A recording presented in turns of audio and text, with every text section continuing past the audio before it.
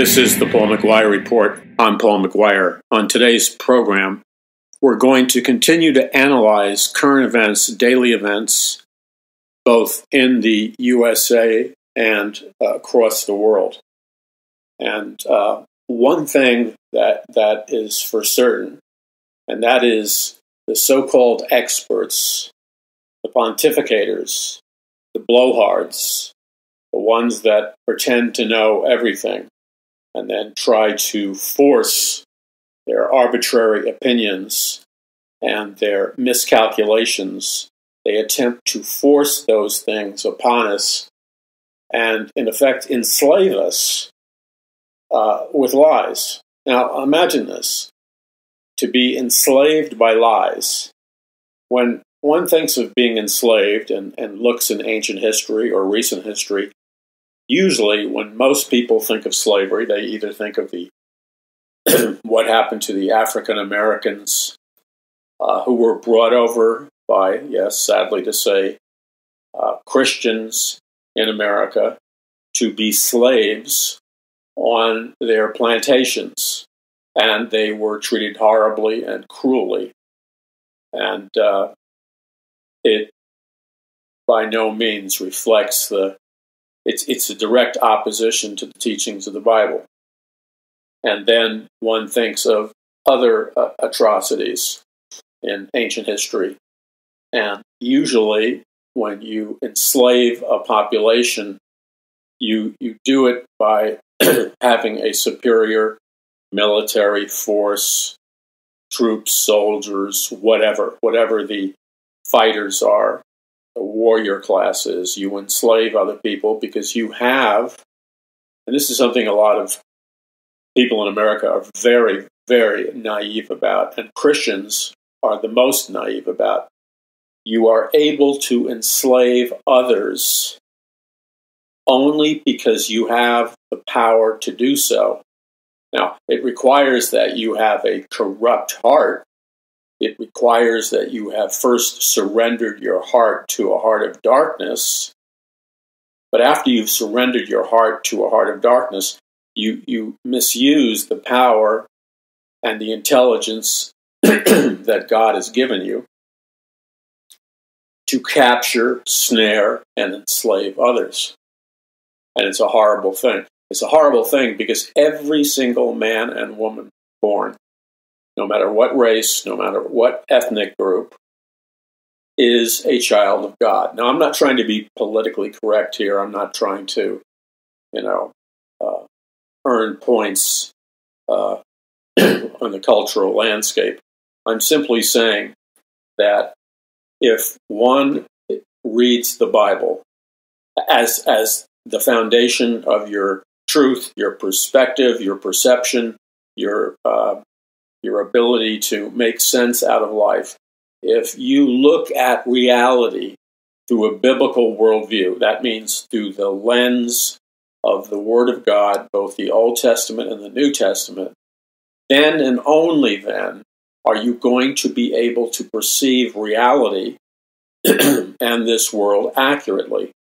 If you reject a biblical worldview, this is extremely important. And despite the fact that this is of the utmost importance, you will almost never hear what I just said taught from a pulpit, taught from a Christian seminary or a college or a Christian high school or Christians in general. I'm not saying that there aren't pastors and seminaries and churches that do teach the Bible. There are. Hopefully, thankfully, there's a sizable percentage. But that sizable percentage is not the majority percentage. You see, if you don't, first you save a person's soul. This is how it works. And you know this because you read the Bible. The first order of business is you've got to save somebody's soul. You've got to win them to Jesus Christ. Because unless a person has been won to Jesus Christ, which is just a different way of saying you have functioned as an evangelist, and through conversation or by giving somebody a book or talking to them or whatever, in your communication with them, you shared the truth of the gospel of Jesus Christ, which is simply this, that you can have eternal life and live forever in heaven with God. Death is not the end of the story. When you die, if you're born again, you will immediately be in the presence of the Lord in your brand new glorified body. And you will be living in heaven eternally. You're an eternal creature. Now, if you choose to reject God's free offer of salvation in Jesus Christ, then when you die, you will not get a glorified body. You will stand before the great white throne of judgment, and you will be sentenced by the supreme judge of the universe for all eternity in a cosmic prison located in either the spiritual dimension or another world. And that cosmic prison, let's call it the supermax, the eternal supermax, is a place called hell. And you will live there, and you can't get out of there. Just like a prison, a good prison. You can't get out of there, and you will spend all eternity living in hell. Okay? Now, for those of you that are not familiar with the supermax prison, I talk about it in my book, The Greatest Battle for the Hearts and Minds of Mankind, because I was looking for an analogy, an earthly analogy of a prison that's like designed by mankind so you can't escape. And thankfully, probably most of you, if not all of you, who knows, maybe most of you have never been inside of a supermax prison.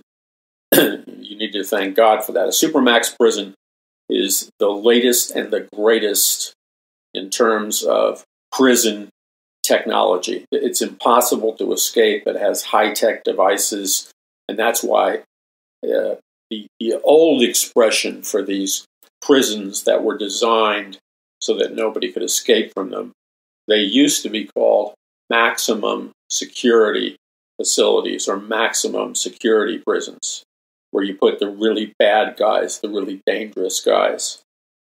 Now they've taken it up a step. Now the most airtight prisons are called supermax prisons. And they are essentially impossible to escape from because they have so much technology and guards and all kinds of things. So the supermax prison is a prison that's impossible to get out of. Now, God has designed a supermax prison. Now don't blame that on God.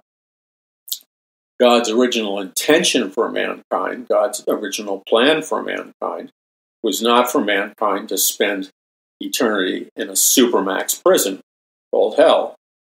God's plan for mankind was for mankind, like Adam and Eve, to spend all of eternity in paradise. The Garden of Eden was paradise. Adam and Eve were not dying. They didn't get sick. Paradise was so wonderful, so beautiful that we don't have vocabulary words to describe the wonders of paradise. But God, in his love for mankind, designed for mankind, men and women, to live in paradise, which is heaven on earth, for all eternity. That was the plan. It was never the plan of God. Okay? It was never the plan of God to send men and women into God's supermax prison for all eternity, also known as the lake of fire, and where you live there, you can't get out. Once you go through the doors of God's supermax prison, you don't get out. You spend all eternity in what's called the lake of fire or hell. And the Bible uses these words. It's very important not to gloss over God's description.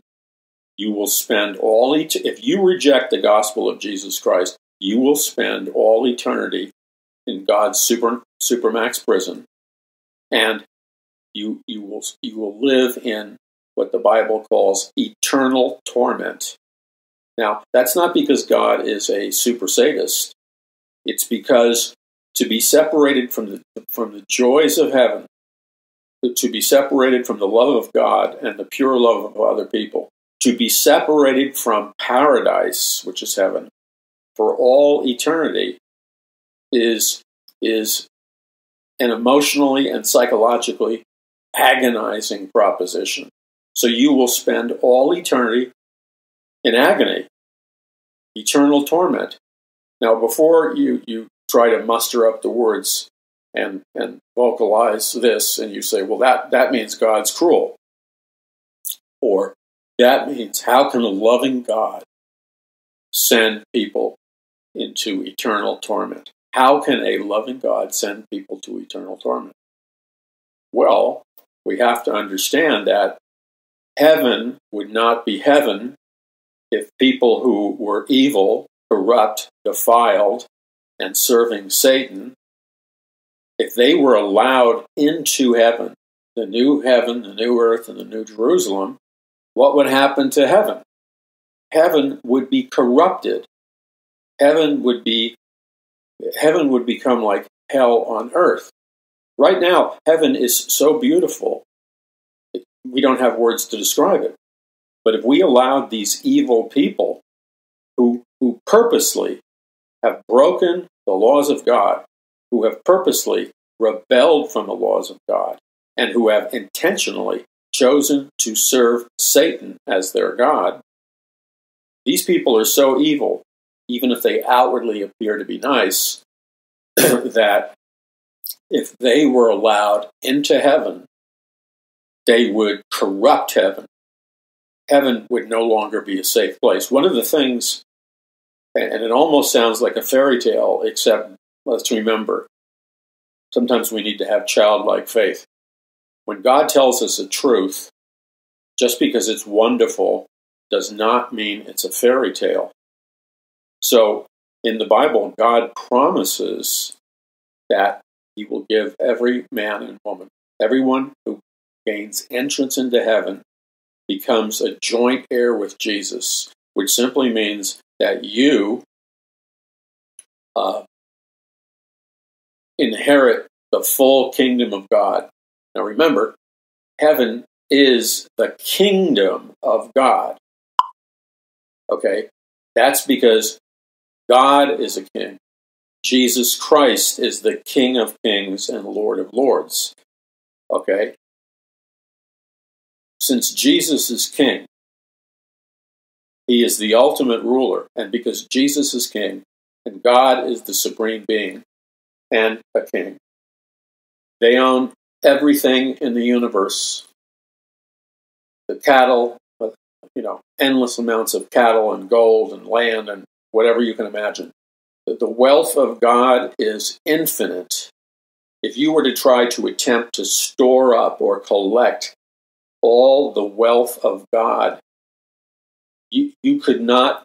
You gather up all the gold and the jewels and the precious metals and all of the things that are in this world and other worlds that God has created have an infinite value. Now, if you were to attempt to store them all in one place, you would probably need an infinite number of galaxies in which to contain the infinite wealth of God. Think about that. Now, think about this. Jesus Christ, even though He came to earth as a suffering servant, Jesus Christ is King of Kings and Lord of Lords. That means He is the owner and the ruler of all that is, including all the wealth of the universe. That is what He owns as King of Kings and Lord of Lords. So we need to focus in on the fact that God is powerful, His wealth is infinite, His wisdom is infinite, His love is infinite, and God owns an infinite amount of wealth. Now, whoever chooses to put their faith in God's free offer of salvation, whoever chooses to put their faith in God's free offer of salvation, comes to Jesus Christ and, first of all, asks to be forgiven of their sins, past, present, and future. and ask to be cleansed by the blood of Jesus Christ from all of their sins, which means Jesus pays the price, the penalty for every sin in your life, past, present, and future. When you put your faith in that and receive that as a free gift, then you are cleansed of all sin. And then when you put your faith in God's free offer of salvation in Christ Jesus, not only are all your sins forgiven, but then you invite Christ into your life and you're born again. The Spirit of God, the Spirit of Jesus Christ, comes inside you and you are born again. When you are born again, you are an authenticated new creature in Christ Jesus, which simply means when you're born again, you go through an instantaneous transformation where you become a brand new man or a brand new woman in Christ Jesus. The old sinful man or woman is corrupt. It's under the curse. It's under the fall. That's why every man and woman alive eventually dies, because the death force which entered the human race because Adam and Eve chose to disobey God in the Garden of Eden, and they rejected the commands of the Word of God and ate from the tree, or ate from the fruit of the tree in the middle of the Garden of Eden. When that happens, the death force came into Adam and Eve and the human race, and Adam and Eve, in their disobedience, activated the law of sin and death. So they began to degrade and die. Then the fall of man, which is what that disobedience was, caused all men and women to carry the death force in them. That's why all of us are dying. Even as we speak now, we don't like to think about it, but even as we speak now, we're dying. And we get sick, and then there's sin and crime and violence and cruelty in the earth because of the sin force that came into the earth through Adam's disobedience. But God devised a plan to rescue men and women, Adam and Eve, and mankind. God devised a plan to rescue men and women from the law of sin and death, and provided a way. That's why Jesus Christ said, I am the way, the truth, and the life. No man comes to the Father but through me. God provided a way for men and women to be saved. That's why we need salvation. The people in this world, in Hollywood or whatever, in the political realm or whatever, they strut around like pretentious, artificially intelligent peacocks, strutting their feathers as if they're immortal. But they're fools. They're not immortal. They're fools because they have chosen to reject the greatest gift, which has the greatest value in all the universe, and that is the gift of forgiveness of sin in Christ Jesus and the free gift of salvation. But people say, well, why do I need to be saved? And they blow it off, and they make light of it. Why do I need to be saved? I'll tell you why you need to be saved. I mean, it should be obvious to you why you need to be saved. First of all, numero uno, and I'm not talking about the pizza. Numero uno. Right now, at this moment, you are dying, your body is degrading. So you have, whether you live to be 110, 125, if that, that's a speck of dust in light of eternity. So you're dying, you have sickness, disease, you live in an imperfect world, which is getting more imperfect every day. But when you accept God's free offer of salvation or free gift of salvation in Christ Jesus, and all your sins are forgiven, and then you become born again, then you receive by faith not only the righteousness of God in Christ Jesus, but because when you're born again, you become a brand new woman or man in Christ Jesus. You become a new creature in Christ Jesus. But now, this is where it gets heavier and cosmic and like super interesting. And by super interesting, I mean you launch out into a cosmic trip of eternal ecstasy, wonder, delight, and excitement. Some Christians are afraid of actually saying, there's so many Christians that I meet that they're reluctant. They tiptoe around the mind-blowing wonder of what it means to be saved. It's like they were afraid to describe everything that goes with the package of salvation. Salvation is not some, thing you can toss away. Salvation is you're delivered from all your problems, sins, bondage, diseases, emotional problems, physical world problems, dying, family relationship problems, the problems of the coronavirus and all the rest of this nonsense. All of this crazy Looney Tune. It's like you and I live in an insane asylum called planet Earth. Well, God didn't design that for us. So when we're born again and filled with the Spirit of God, promises of God become activated in our inner man or inner woman. That should produce, when you meditate upon God's Word, and then when you understand that when you're saved and born again and your sins are forgiven by the blood of Jesus Christ, that's why Jesus is the Savior.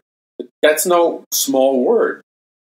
And Jesus Christ gives us the free gift of salvation if we'll receive it by faith. Well, what that does is that you become a brand new person in Christ Jesus. You're born again. When you're born again, you then become a child or daughter in the kingdom of God. Okay? Not just a child or daughter of God, but you become a child or daughter in the kingdom of God. So the place where God lives and all of God's people live for all eternity is called heaven. And that contains many things, such as the new heaven and new earth and the new Jerusalem. When you're saved, you become a joint heir with Jesus Christ. What does that mean, to become a joint heir with Jesus Christ? It means that you are guaranteed to share in the kingdom inheritance of the King of Kings and the Lord of Lords, Jesus Christ. That means that, yes, Jesus, who is Lord, he receives all things. All things. He owns all things. Infinite wealth. No poverty, no lack. God owns all things. But when you become a born-again child of God, you then become a joint heir with Jesus. It's as if you went to a lawyer and let's say somebody in your family or somebody you know put you in their will using lawyers. So they create a legal document called a will. And in the will, if your name is written in the will, the person who is now dead has left you or transferred to you a certain amount of items that contain value or monetary value or wealth. It could be, I leave you my old running shoes when I used to be a track star in college.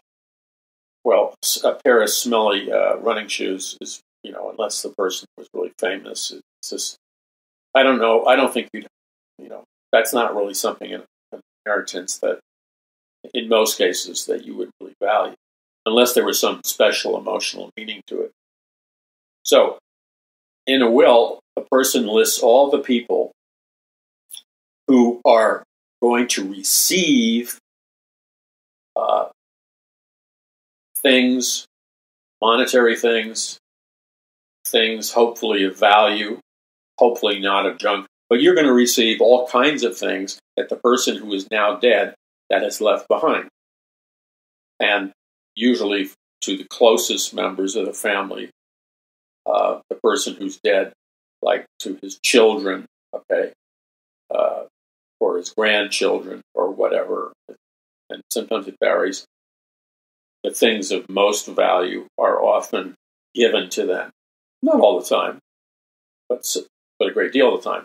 So the lawyer officiates, he writes a will, and upon the death of the person who dies, the assets in that person's estate, assuming they've legally created an estate is a legal umbrella which contains all the things of value and worth that this individual who's now dead owned. So an estate, in a sense, is like a kingdom. Now, for most people, your estate is not the same level as the value of a kingdom. It's much, much more modest. But in an estate, people leave monetary wealth, jewelry, real estate,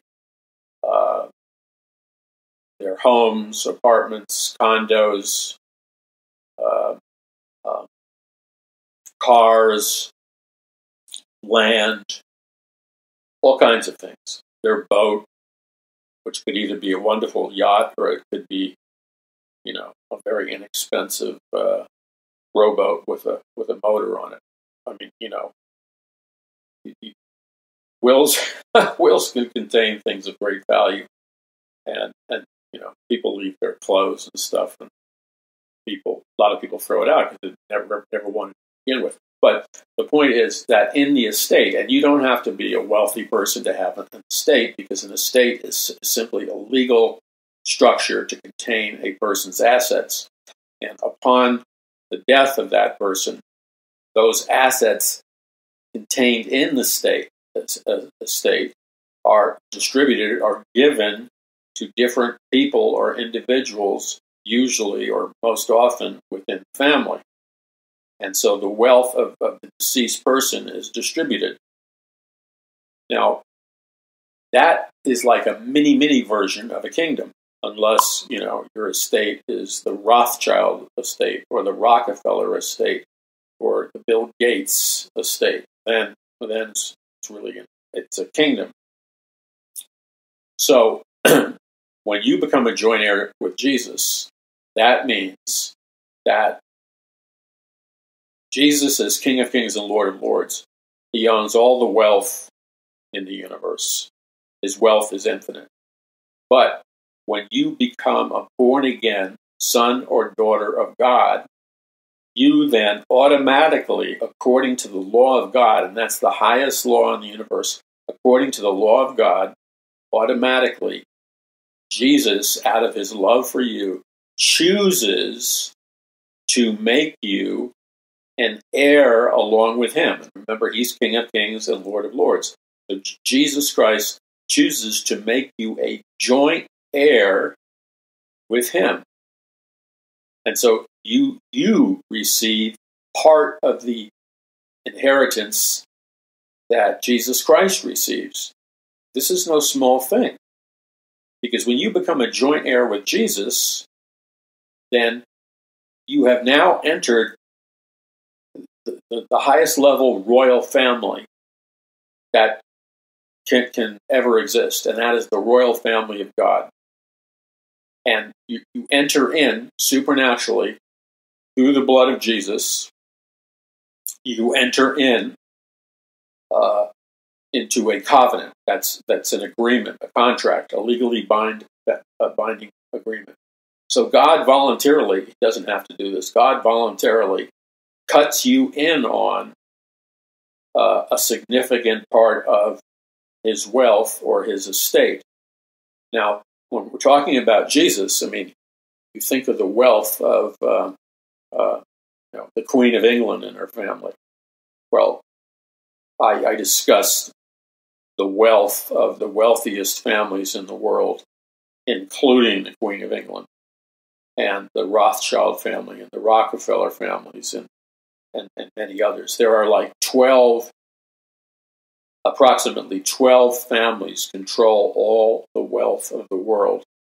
And I explain this and outline this in my books, The Day the Dollar Died and A Prophecy of the Future of America, the first book, and then A Prophecy of the Future of America, Volume 2. And the reason I explain it is because most Christians have never received any Bible teaching that deals with the concept of wealth and multiplying wealth and ownership from a biblically sound approach. So when you become a joint heir with Jesus, and the minute you're born again, you're a joint heir with Jesus. That means you share in his inheritance, and his inheritance is infinite. Now, as a joint heir with Jesus, which you become when you're born again, that means as an heir, you receive everything that Christ has voluntarily given you as King of Kings. It consists of not only material wealth, and it consists not only of homes and things of material value, but Jesus' inheritance also includes things of great spiritual wealth. And the stuff of great spiritual wealth has an infinite value. It contains infinite value. So an example is when you're born again, as a joint heir with Jesus Christ, one of the first things that you receive in your inheritance is you receive the gift from Jesus Christ of eternal life. You receive the gift of living in a perfect, brand new, glorified body. Okay? You receive the gift of living in heaven with Jesus in your brand new, glorified body for all of eternity. And you will enjoy heaven, which will consist of the new earth, a brand new earth that will be paradise on steroids. So you'll live in the brand new earth, the brand new heaven, and the new Jerusalem. Because this present earth, this present heaven, has been so defiled and corrupted and polluted that it is not only a toxic place to live, because man has horribly polluted and defiled planet Earth, but man has also polluted and defiled the heavens. Just look at the chemtrails and the toxins in the air. So you will live in heaven, which is paradise on earth, in a brand new glorified body.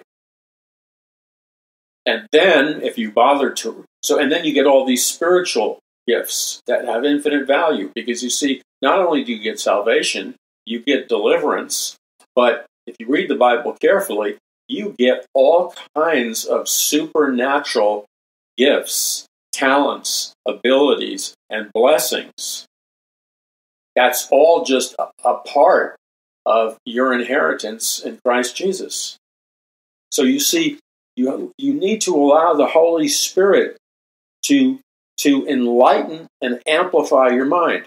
If you walk around like a religious robot, Isaac Asimov, the great science fiction writer, wrote a sci-fi novel called I, Robot.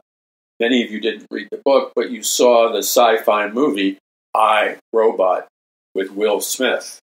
And you see that in this futuristic world, the rulers, the elite of planet Earth, have created an army of upgraded robots that use the highest level of artificial intelligence, and these robots are transhumanist robots. And so, because they utilized artificial intelligence, these robots that were created by a human corporation soon begin to excel and evolve way beyond men and women in their intelligence, in their ability. And iRobot is a warning to the human race that if you create artificially intelligent robots, they are soon going to take over planet Earth, and they will be the rulers of planet Earth, and mankind will be the slaves. And we are facing that dilemma now, as artificial intelligence is controlling and ruling over more and more areas of our lives without our recognition of it. So, God, we become joint heirs with Jesus, and this is where we need a revelation of the Holy Spirit. We are not heirs to some human will. You know, the wealthy people that Forbes magazine lists who are super billionaires, that's a very shallow and dishonest journalistic reporting of who's the wealthiest people in the world. In my book, A Prophecy of the Future of America, Volume 2, I quote Forbes magazine, where I have selected some of the wealthiest and most well-known people in the world. And it's people like Bill Gates, and it's people like Jeff Bezos of Amazon, and it's people like Jeff Zuckerberg of Facebook, and Dorsey of Twitter, you know, the robber barons of high tech. And then there are families. But see, Forbes magazine doesn't list the families because the families are far wealthier than the super billionaires. All they do is list the super billionaires. But the super billionaires don't have anywhere near the wealth that the Rockefeller family, the Rothschild family, and many of these elite bloodline families contain. Because these families have been around with their wealth for hundreds of years or more. And they don't have it. They know how to hide their money. So a reporter can't just figure out how much they're worth. Not only do the wealthiest people in the world know how to hide their money, they distribute their wealth among family members, or they park their wealth in corporations and foundations, which doesn't always contain their name. So it's not easy to track just how wealthy these people are. But to summarize it, and I go into it in my book, Prophecy of the Future of America, to summarize it, these families are not just billionaires like Jeff Bezos and Gates are. Okay, Gates not only became the owner and controller of Microsoft, which earned him billions, but Gates is also the heir or recipient to the vast fortune of William Buffett, the mega investor. So Gates is not only the recipient of his own wealth through Microsoft, but he's an heir to the Buffett fortune. And the Buffett fortune is worth billions and billions and billions. But there are other super wealthy people that belong to the elite families that hide their money. And these people are never listed in Forbes magazine or other magazines. And I explain the secret reason why they don't want you to know how wealthy they are. And I'm talking about like Rockefeller, the Rockefeller family, the Rockefeller family, I'm having a mental blank here, Carnegie family, the international banking families that controlled and created the Federal Reserve, which I exposed the secret of the Federal Reserve in my book, The Day the Dollar Died. And they control the vast wealth of the bloodline families of Europe. And these people are super trillionaires or beyond. But you'll never read about the vast total or amount of their wealth in media. It's always concealed. So, Rothschild family, one of the wealthiest families on planet Earth, they have their money spread out and hidden all over the place. And they're not worth just millions. They're worth trillions and trillions and trillions of dollars. So, I explain all this in these books. And the reason I explain it is because the mass media, which is owned by the wealthiest people in the world, they don't want you to know just how wealthy Rothschild and the Rockefellers and the others are. These guys are super trillionaires. And the reason they don't want people to know is that these guys are so wealthy that they could write out a check, a personal check, and erase the national debt of the United States or just about any nation on planet Earth. In fact, if the truth was really revealed, the super wealth of the trillionaires, like the Rothschilds, etc., they could end world poverty. They could end world hunger. They could solve very quickly many of the problems that we're facing on planet Earth. But you see, they don't want anyone to know that they have the monetary power to do that, because then there would be an uprising among the peoples of planet Earth, and the common peoples, if they found some way to challenge the rule of the super rich, they would expect the super rich to write out checks and solve many of our problems. Because many of our, see, it's not that there's not enough money to solve some of our problems. The major problem is that there's nobody who has the will to use their vast amount of money to solve any of these problems. So instead, these super wealthy people go around buying up and owning all of the mainstream media and constantly lying to the people that the only way we can solve poverty, lack of education, drugs, war, murder, the problems in the inner cities, etc., pollution, climate change, if you will, or whatever. The only way we can solve these problems, according to the traditional viewpoint, which the super wealthy artificially created through mass mind control and brainwashing.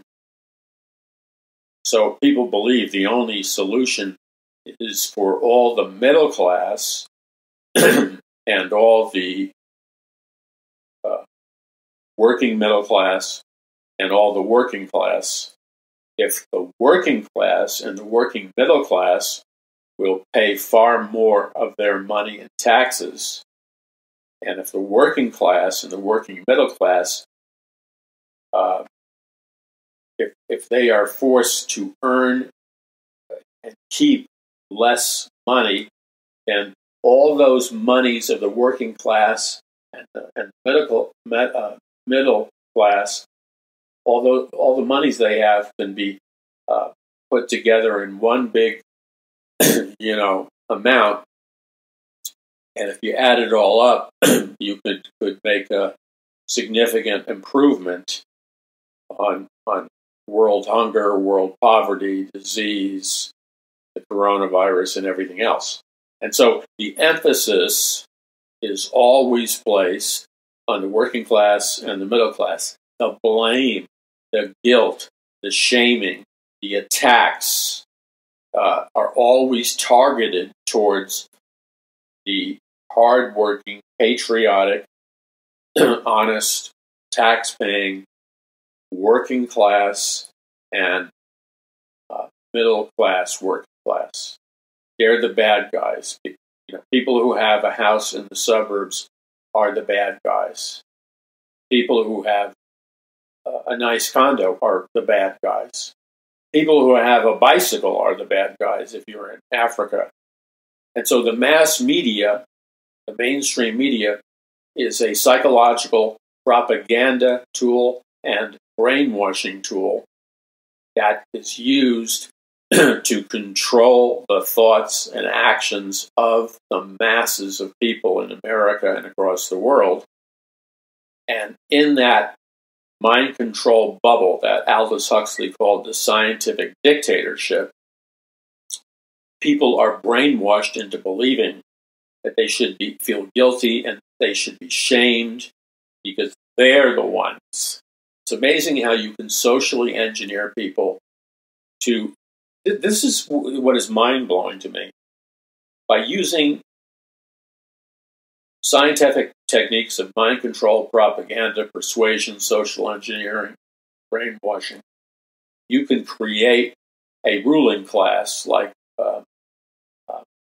Bertrand Russell, the intellectual global elite and author of Brave New World, which advocated a scientific dictatorship in which the elite control the masses through scientific mind control. Brzezinski, the former Secretary of State for Obama, he also advocated a technocratic dictatorship which would use scientific mind control technology and mass surveillance to enslave the masses and brainwash the masses in a plan much like Huxley's. And so did H.G. Wells, one of the planners of the New World Order and of the scientific dictatorship. So here's the thing. There's an evil plot. Ray Bradbury, the science fiction author, wrote a book called Something Wicked Comes This Way. Well, that's what's happening in the world today and in the United States. Bradbury's title, Something Wicked Comes This Way, is very applicable because the name of the game when you're putting people under mass mind control and brainwashing is to get them to take false ownership, false blame for poverty, for hunger, and for everything else. And I wanted to explain this in my book, Prophecy of the Future of America, Volume 2. And you can get, at a bundle discount, you can get A Prophecy of the Future of America, Volume 1, A Prophecy of the Future of America, Volume 2, The Day the Dollar Died, and other super important books that will help you understand what's going on right now. If you read these books, and you can save money and get a financial discount if you go to paulmcguire.us right now. That's paulmcguire.us right now, and buy the book bundle discounts. So by getting a quantity of books, or 2 books, or 4 books, or whatever, you can save money. And then you can pass it around to your friends. But you got to go to paulmcguire.us. Now, while that book bundle special is still available. Now, what I wanted to tell people in the book, A Prophecy of the Future of America, Volume 1 and Volume 2, I talk about King Solomon. And again, I go into detail, but the important thing about King Solomon is to understand he was the wealthiest man who ever lived, and he was the wisest man who ever lived. So if you compare King Solomon today, you could put them all together. Rockefeller, Elon Musk, Bill Gates, Jeff Bezos. You could put all these billionaires and trillionaires together, and all of their wealth combined, they still would not be as wealthy as the wealthiest man who ever lived, and that was King Solomon. And King Solomon was also the wisest man that ever lived.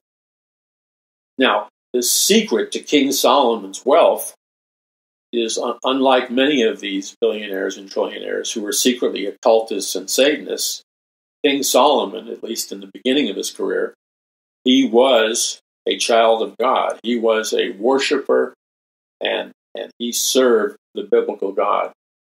And it was the biblical God who supernaturally gave Solomon the power to make wealth. And it was the biblical God who supernaturally gave Solomon supernatural wisdom that made him the wisest man who ever lived. And so kings of other empires, Cleopatra, the wealthiest, most powerful people in the world would travel from distant lands to be able to meet with King Solomon and get his wisdom. And they would see his wealth. It was mind-blowing. He had a global empire. And there's nobody like him today. Now, the world system, the scientific dictatorship, the globalist elite. Who are the globalist elite? Well, you need to know that. If you're walking around in life saying the globalist elite, which is a term I coined 20 years ago, now it's very popular. But 5 years ago, nobody was using the term globalist elite. It was never used. If I was to use the term globalist elite on Fox News even 3 years ago or 2 years ago, they probably would have bleeped it out. But I publicized that word along with the Luciferian elite, the globalist elite, through my books and appearances on Fox and other news networks. I made the word globalist elite a word that now is heard all over the world and used by people in the media all the time. But 3 years ago, they wouldn't have touched it with a 10-foot pole. They would have said, oh, he's a conspiracy theorist. In fact, on some of these programs, I would have been called a conspiracy theorist for daring to come up with the words globalist elite and other phrases and terms and words that I've popularized. But they were wrong, and they're still wrong, because they don't even understand truly what the term globalist elite means. They just use it. They use the word shadow government. All these people on Fox and other channels use the term shadow government. But they have not a single one of them can explain to you what the shadow government is and who is in the shadow government. Well, I explain the truth of the shadow government and who is in the shadow government in detail in my books. Get them in a book bundle. I go into detail about how the shadow government was formed, how it's operating today, how it came into being. Stuff you will never hear on Newsmax or Fox or any Christian program. You won't hear it because people don't read and study. I've been studying this for 40 years. Actually, longer than that, because my research began before I was 15 years old. And in terms of recent history, when we wrote two best-selling books, I wrote with Troy Anderson, a Pulitzer Prize-nominated investigative journalist. And the Lord brought us together. He supernaturally, he was attending a Bible prophecy conference that was being hosted at Jack Hibbs Church, Calvary Chapel, Chino Hills. And just about every famous Bible prophecy teacher was speaking there, or at least the top Bible prophecy teachers were speaking at the conference, names that you would know. And by God's grace, I mysteriously ran into Troy, who wanted to interview. We became friends, and then we wrote our first book, The Babylon Code, which goes back to ancient Babylon and explains the source of the shadow government and the globalist elite. And that became one of the best-selling prophecy books in the world. And then, it was about a year later, we wrote another best-selling prophecy book called Trumpocalypse. And Trumpocalypse, Troy doesn't run around calling himself a prophet. I don't run around calling myself a prophet. But in Trumpocalypse, we predicted everything that's happening now in detail. And we explained when that was really, when we wrote Trumpocalypse, nobody knew who the shadow government was, the globalist elite. Those terms were not popular terms. Our book broke the ice in the mass media among Christians, because our book was, there were other books that dealt with it, but our book was the only book that dealt with it at its root level. So you can't understand who the shadow government is. You can't understand who the globalist elite are. You can't understand that unless you're willing to do the deep dive. And that, if you're a Christian, you're looking for truth, you're not going to get it unless you're willing to do the deep dive. The same with a secular researcher. So in our book, Trumpocalypse, we explain many of the information that I had done in my earlier books, provided the foundation for the truth we expose in both the Babylon Code and Trumpocalypse. But then Troy and I did a deeper dive, and unlike most books, which really don't answer the question, we explain to you, the reader, who the shadow government is, who the globalist elite are.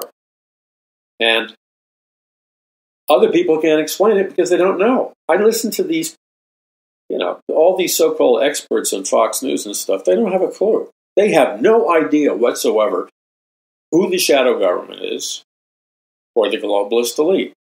They have no clue. And a great deal of them still think it's a conspiracy theory. Well, you have some of the most intelligent men in the world right now. People we quoted in interviews in our book, Trumpocalypse.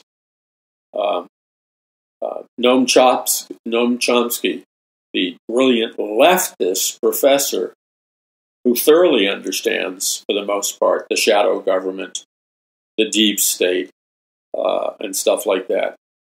We have some world-renowned intellectuals and experts, many of them who are secular or atheistic or radical leftists, but they're intelligent men, and they understand. They've taken the time to do their homework, and they understand history, and so they can explain to at least an adequate level who the shadow government is, the globalist elite, and the deep state. But you see, this is the point I'm trying to make. You cannot ultimately gain the full understanding of exactly who the deep state is, the shadow government, and things of that nature. You can't truly connect all the dots. I'm very serious about this when you're talking to your friends and stuff and pastors. You cannot truly understand who and what the deep state, the shadow government, the globalist elite truly is unless you're willing to reject your bias and prejudice against the truth of the Bible in the Old Testament and the New Testament. Because it's only by gaining a thorough knowledge, which comes from study and self-educating yourself, it's only through gaining a thorough and deep knowledge from the Word of God. You got to go back to the book of Genesis. You got to go back to ancient Babylon at the time of the Tower of Babel. You have to go back to ancient Egypt at the time of the Pharaoh and Moses, and what I have termed the Pharaoh God-King system. You have to understand that stuff, and then ultimately you can't connect the dots and really understand the deep state, the shadow government, the globalist elite, the Luciferian elite. You can't really understand that unless you're willing to give up your bias again, and that means you need to reject the falsehood of a philosophical system you've built for yourself, which is built upon myths, lies, and non-truths. Unless you're willing to reject the non-truths that you're embracing as truth, you will always be on the outside looking in and trying to figure out who really runs the world. And only the Bible, among all of the spiritual books in the history of mankind, only the Bible connects the dots between the physical material world, mankind's history in terms of what happened in physical reality. Only the Bible connects those dots with what occurred as what we could call a prime mover, which means forces that were energized from the invisible realm or spiritual world. And most people had such intellectual prejudice that they used to just reject it with almost an intellectual violence. Now, they're forced to confront the research that we've done and that I've done in my books for 35 years. They're forced to come to terms with it because secular science, humanistic science itself now admits that on a scientific basis, there are more dimensions than just the physical dimensions that we can perceive with our senses. That the universe or reality is composed of at least a minimum of 12 to 13 different dimensions. Okay? And that this is even further reinforced by discoveries and research in the fields of what is called quantum physics and modern string theory. Quantum physics is the branch of physics which has proved that there are at least 12 to 13 dimensions. And that means we have dimensions beyond time and space, and we have dimensions that are in the invisible world, and dimensions which are in the unseen realm. And this means, at a minimum, there are all kinds of dimensions that interface, impact, and control our everyday physical reality. But these dimensions are dimensions that cannot be perceived with our physical senses, like our hearing and our sight. But they exist, nevertheless. And the Bible, when you read the Bible as scientific history, not as mythology, then you understand that God is continually, from Genesis to Revelation, God is continually trying to raise the level of the intelligence and knowledge of His people. Why would God do that? Because God is love, and God created us to be joint heirs with Jesus. That means you and I are destined to be kings and queens in God's eternal kingdom for all eternity. Now, that doesn't mean we're going to be God. Only God is God. Only Jesus is the King of Kings and the Lord of Lords. But under the lordship of Christ, under the authority of Jesus Christ as King of Kings and Lord of Lords, you and I, in the plan of God, as joint heirs with Jesus, are allowed to rule with Jesus. We're allowed to rule and reign with Jesus Christ as kings and queens. But that doesn't mean we're God. We're still under the lordship of Christ because He is King of Kings and Lord of Lords. We're just kings and queens on a slightly lower level, but it is within the kingdom of God. See, this is how heavy it is. The core of our identity has changed. Okay?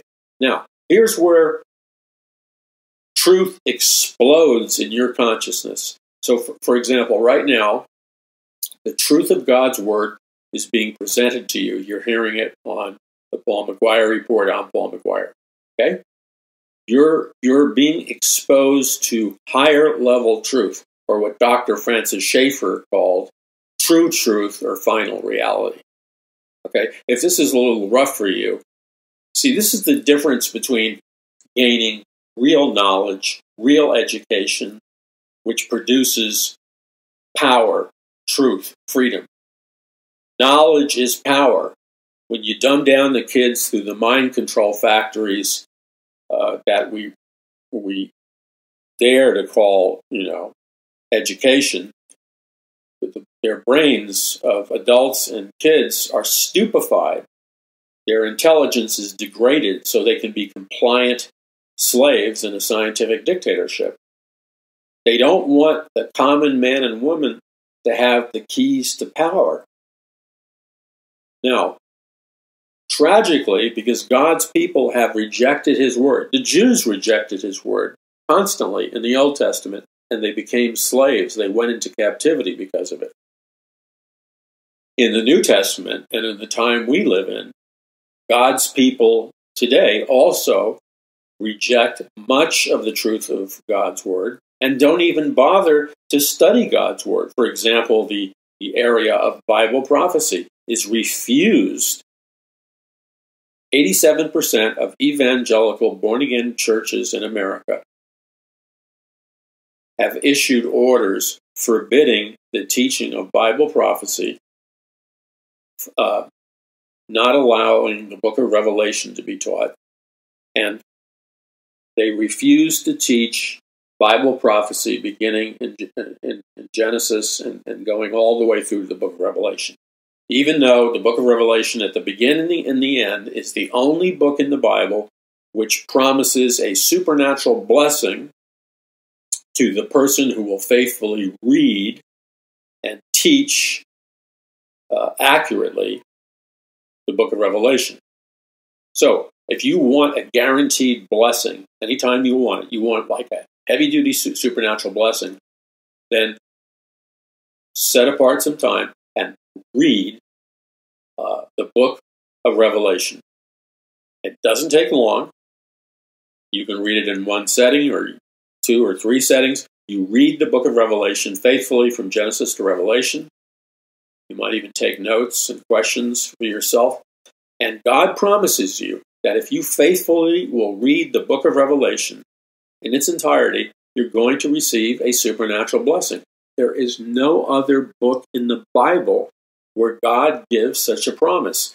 That's God's way of underlining how important it is for his people to read and study faithfully the book of Revelation. Yet we have 87% of born-again evangelical churches, ministers, pastors, ministries, Christian media, Christian seminaries and colleges, etc. That and the pastors from the pulpit and the Bible study leaders, etc., who literally, in a flagrant violation of the Word of God, they refuse to teach the book of Revelation. They refuse to teach it accurately. And then they disobey God by changing the book of Revelation to fit their own personal, private meaning. Now, what's the problem with this? Number one is the book of Revelation is the only book in the Bible where God puts things in at the very beginning and the very end of the book of Revelation because he wants to give a big heads up to his people. Number one, it's the only book in the Bible where God promises a supernatural blessing upon the person who will faithfully read or teach the book of Revelation. If you do that, you are guaranteed a supernatural blessing from God. Number two, it's the only book in the Bible where if you fail to read the book of Revelation and teach the book of Revelation faithfully, or you twist its meaning, God tells you right at the beginning, you will be cursed. So the book of Revelation gives you a choice to be supernaturally blessed or supernaturally cursed. That's right in the very beginning of the book of Revelation. At the end of the book of Revelation, once again, this is not the case with any other chapter in the Bible. At the end of the book of Revelation, God warns his people of both the blessing and the curse that will come upon them that is contingent or based upon their faithfulness in dealing with the book of Revelation. So, once again, God promises a supernatural blessing upon the leader, the individual Christian, the pastor, the ministry, the church, You're granted a supernatural blessing if you are faithful to teach and preach and study the book of Revelation and rightly divide the Word of God. In other words, you're not injecting your own interpretation. You're not erasing parts of it because you're personally uncomfortable with it. You are rightly dividing the Word of God because it's holy, and because you are faithful to teach the book of Revelation exactly how God wrote it and exactly how God expects it to be taught, a blessing will come upon you and your people and your church. Okay, this is powerful. Okay, but then, unlike any other book in the Bible, you have the opportunity for that blessing. But if you choose to cut and paste and change the meaning of the book of Revelation because you're personally uncomfortable with it, let's say it makes you uncomfortable to teach people about the reality of hell. So the Bible says there is a hell, whether you like it or not.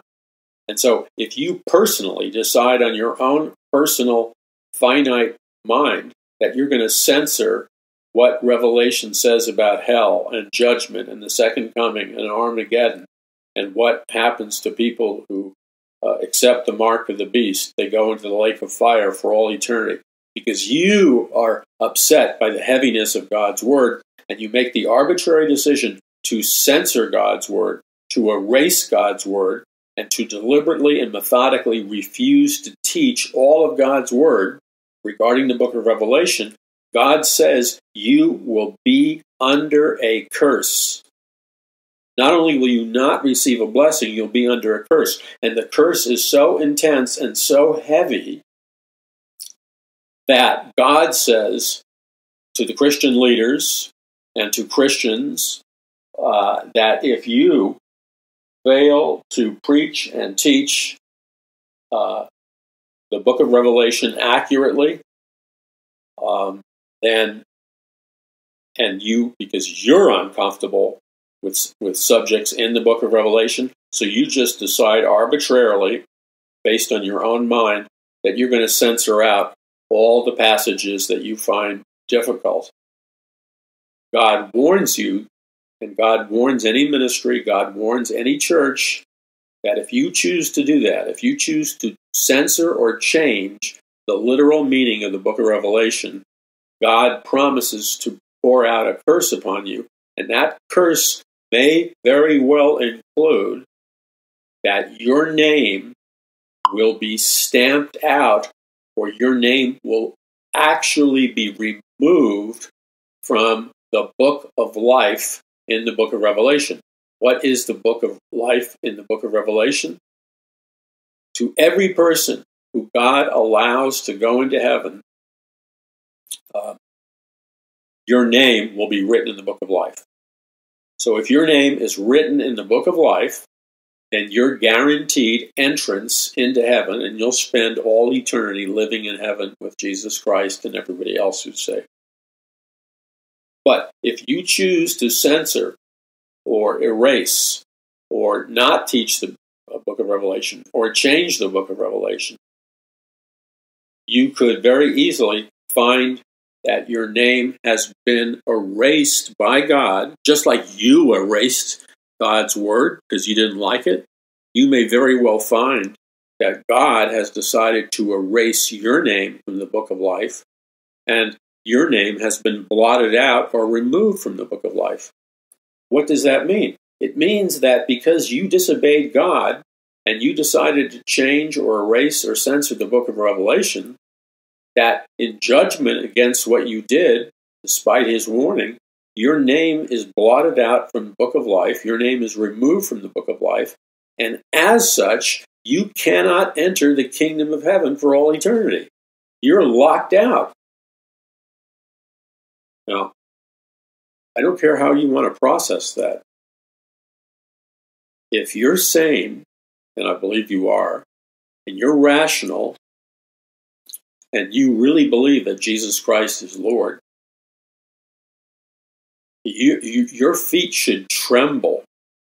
You should tremble and shake, Not like a full-blown God. Just, you should tremble and shake. Because in America, and as other places in the world, but America is like a nation of spoiled brats. And we bring that spoiled brat mentality into our perspective of who God is. And we think that God's just our chummy chum, our bro, our best buddy. No, he can be our friend within the context that he's our Lord first. And so when God tells us to do something, we need to change gears in our heart and mind, and we need to jump on it. If we say that Jesus Christ is Lord, that means we don't go on our merry way and just ignore what he commands us. If God is taking the time to warn us that our name could be blotted out from the book of life or removed from the book of life, which means we would not enter heaven. And the reason would be God did that because we censored the teaching of the book of Revelation, we erased the teaching of the book of Revelation, or we changed the teaching of the book of Revelation. That's a heavy-duty sin in the eyes of God. You know why? Because if you're willing to change and censor the book of Revelation in regards to heaven, hell, and all the other tough subjects, how can you say you really love people? Because by depriving people the truth of God's word regarding the book of Revelation, you're opening the door. In a very real sense, you have opened the door of danger, and you've opened the door of possibility that potentially large numbers of people will not be born again, will not enter heaven. They will not live with Jesus Christ in heaven for all eternity. But instead, they will be cast into the lake of fire and experience eternal torment, and they won't be able to get out. That's a horror. If you're spiritually alive and you can live with yourself, I don't know what to tell you. I shake. I'm serious. I mean, it's not a physical shaking where I'm like having a spasm while I'm sitting here, but my inner man trembles. It trembles. And I'll tell you why it trembles. Because I fear God. Not in some neurotic, pathological sense. Not in the sense of somebody who had an earthly father that was abusive, that molested them, that was sadistic. I don't fear God on the basis that God is some kind of serial killer, psychopath, child abuser, a raging psychotic. That's not why I fear God. Because I know first and foremost God is love. But I also know that God's law is true. And because God's law is true, it has to come to pass exactly as he said it does. So the fear of the Lord I have is not a neurotic, psychotic, reactionary fear. The fear of the Lord I have could be translated as an exceedingly healthy respect for just what it means for Jesus Christ to be King of Kings and Lord of Lords.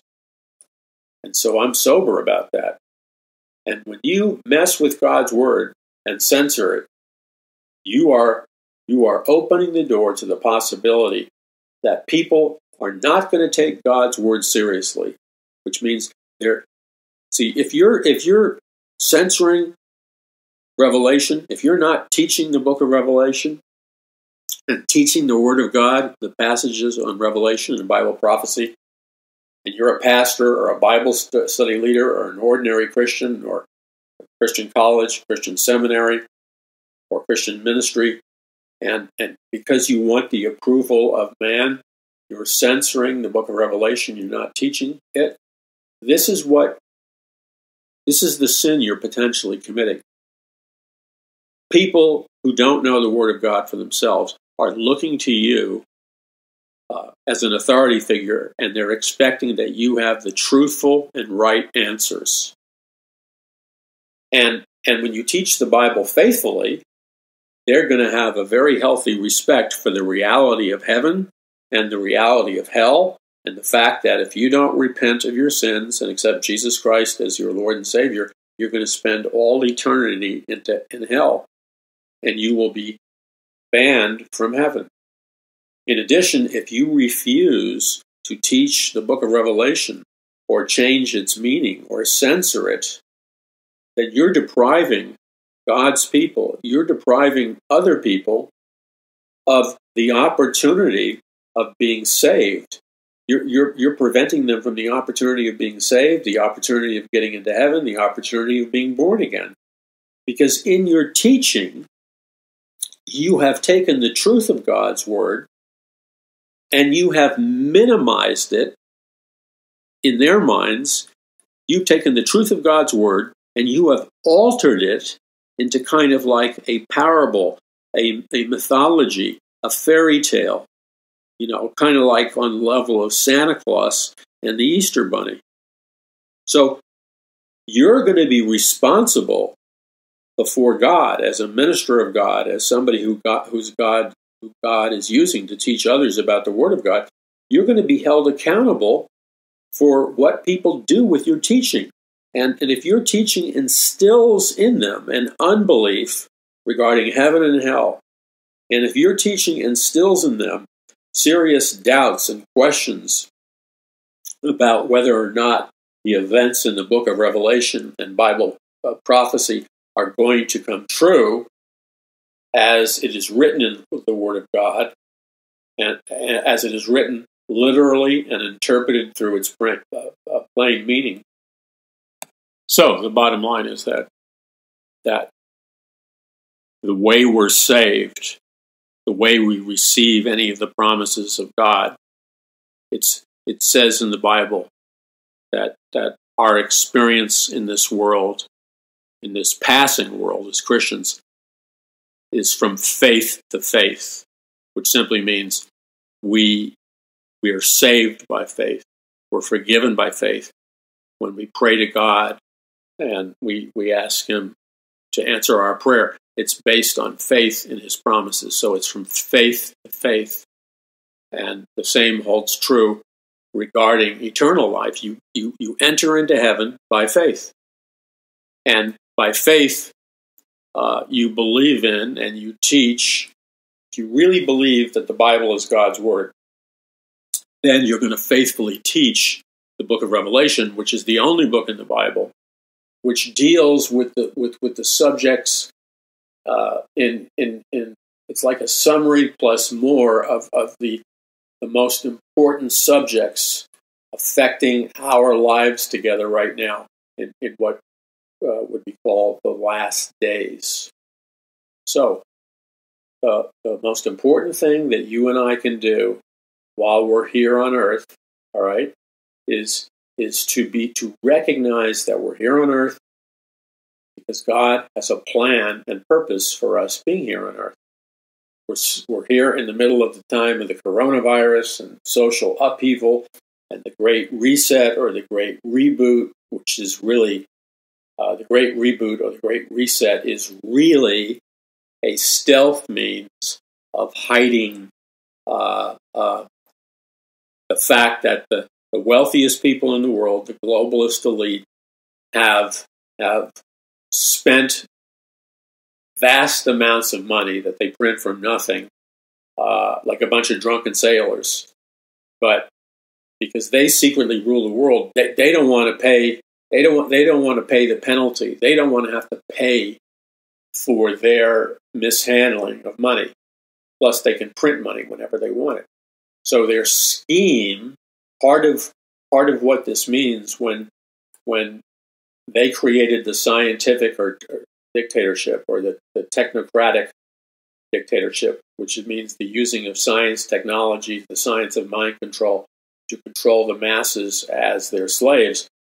They also, when they made mankind their slaves, okay, they also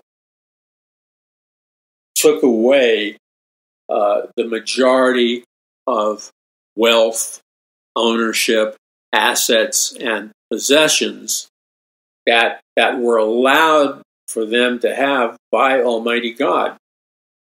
Let's remember that our founding fathers were able to put together our unique Constitution and Bill of Rights and freedoms based on the teachings of the entire Bible, from the Old Testament to the New Testament, taught by the Pilgrims and Puritans in the 1600s. And then the Pilgrims and Puritans had the finest schools in America, which caused all of our founding fathers, whether or not they were, quote, born-again Christians, they were, at least at the minimum, very much exposed to the teachings of the Bible from Genesis to Revelation, because they attended Pilgrim and Puritan schools.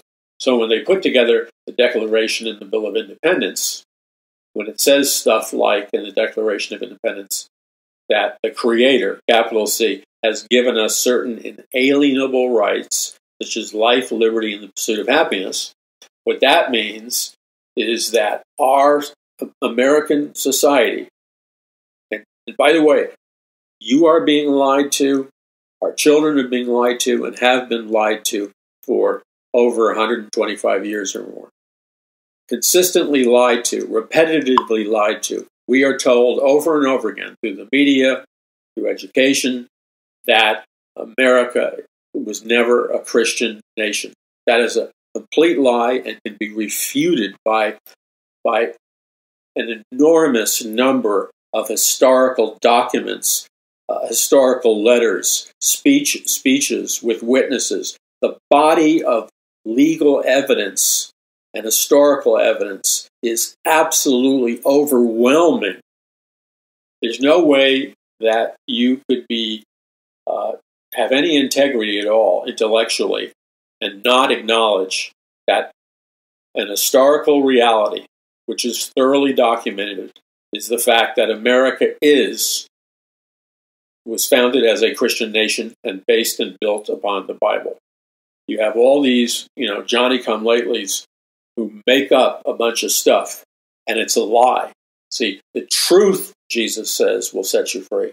If Christians go around and others go around believing the lie that America was created as a secular nation, that America was not a Christian nation, then what that does is it softens up the brains of Christians to roll over and accept their freedoms being stolen from them, their freedom of religion, their freedom of press, their freedom of speech. It softens up the Christians by embedding them with that lie.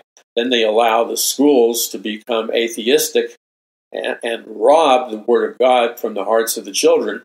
You have massive fallout if you teach this preliminary falsehood that America is not a Christian nation. That's outrageously a lie.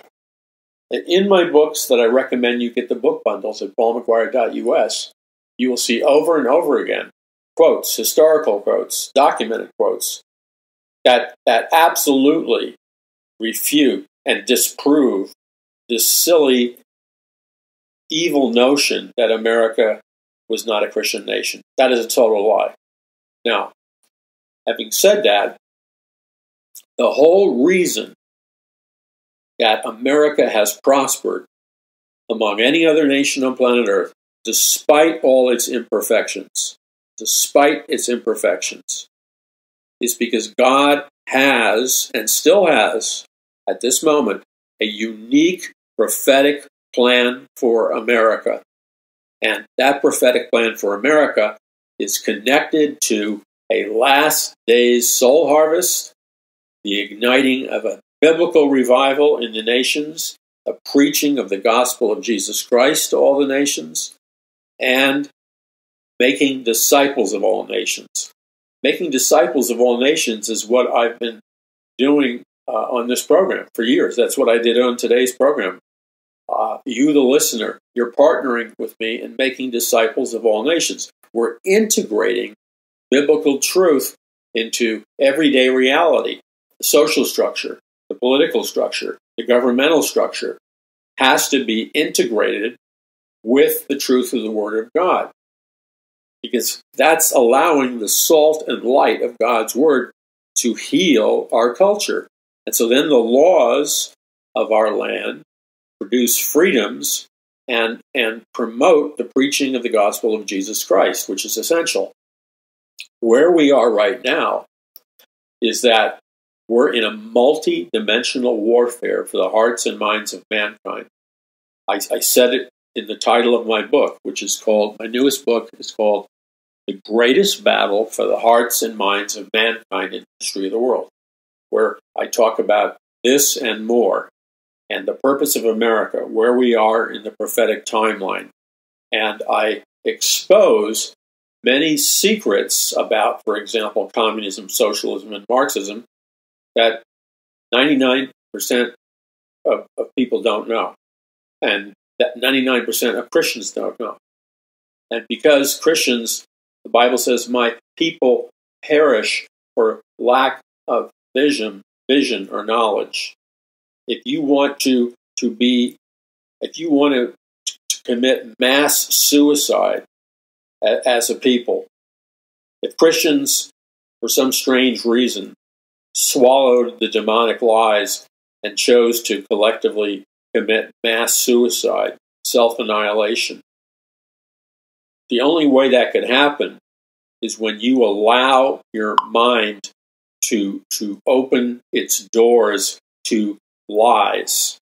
Lies always come from the devil. Satan is the father of lies, the author of confusion.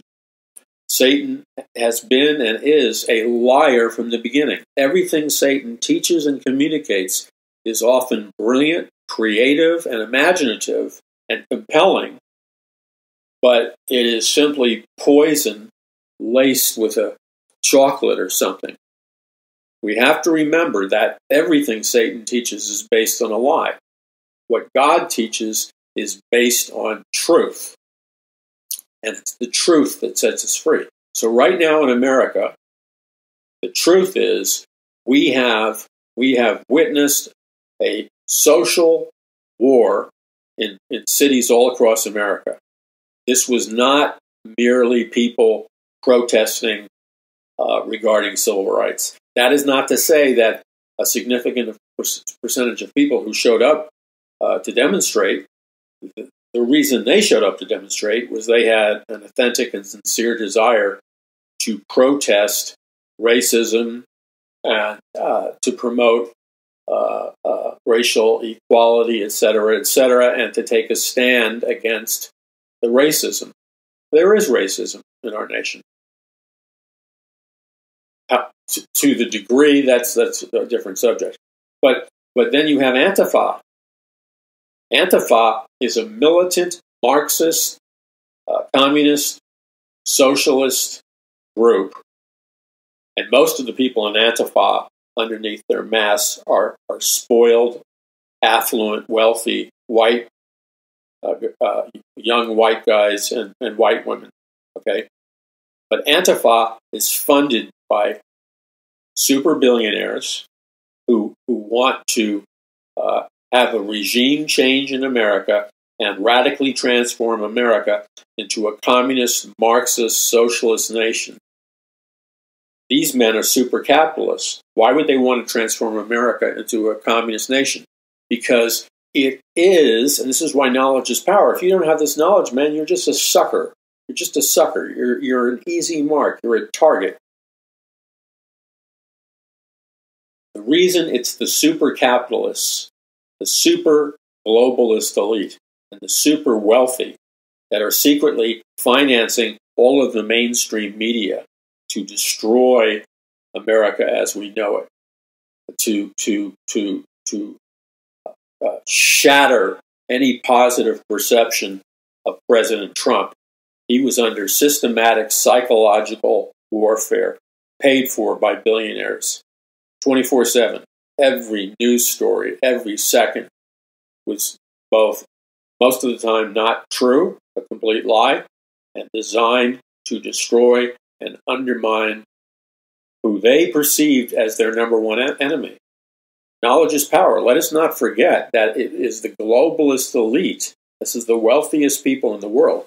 It's they who publicly determined and identified President Donald Trump as the greatest threat to their new world order. I want to say this again. You have Christians who don't even know what the new world order is. What fools they are. it is the heads of the New World Order. It's the wealthiest people on planet Earth. It's the globalist elite. It's the shadow government who publicly said that Donald Trump, President Donald Trump, is the single most greatest threat to their ability to bring in the world order. Now you can see plainly why they have done everything to destroy him and his family, from phony collusion accusations to phony Russian things to it just never ended. And now we're in the middle of a dispute over who really won the election. And, the purpose of this program is not to take political sides. The purpose of this program is to preach the gospel of Jesus Christ. But when you see something that is apparently wrong or allegedly wrong, you have a responsibility to speak out on it. So, allegedly, and the allegations are based on some very substantive facts.